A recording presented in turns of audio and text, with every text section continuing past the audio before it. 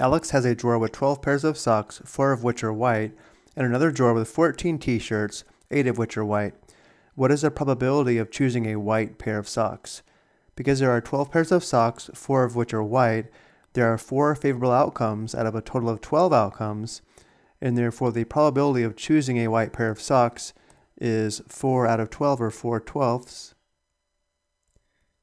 which does simplify because 4 and 12 share a common factor of 4.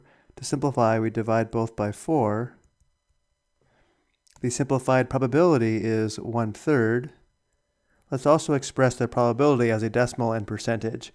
We should recognize that 1/3 is 0.3 repeating. If we round to 4 decimal places, 1/3 is approximately 0.3333, which is equal to 33.33%. Just remember the fraction is exact, the decimal and percentage are rounded. Next, what is the probability of choosing a white t-shirt? There are 14 t-shirts, 8 of which are white, and therefore there are 8 favorable outcomes out of a total of 14 outcomes. The probability of selecting a white t-shirt is 8/14, which does simplify. 8 and 14 share a common factor of 2. 8/14 simplifies to 4/7. Let's convert 4/7 to a decimal by dividing 4 by 7. To 4 decimal places, 4/7 is approximately 0.5714, which is equal to 57.14%. Next, what is the probability of both the socks and shirt being white, which is the probability of selecting white socks and selecting a white shirt?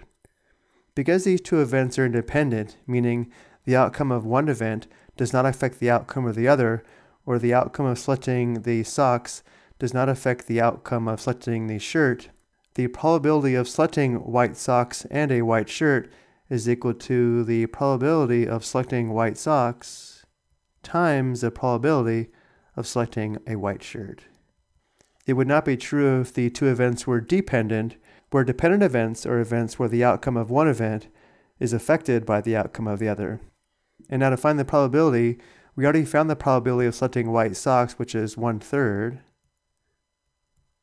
And we also already found the probability of selecting a white shirt, which is 4/7.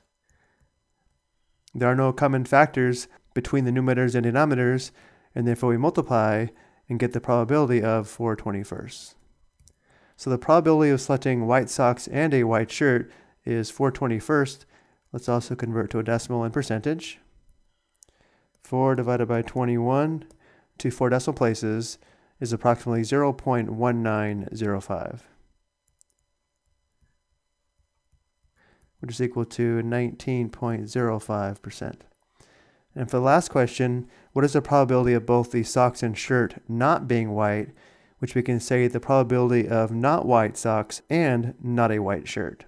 And again, because the events are independent, this is equal to the probability of not white socks times the probability of not a white shirt.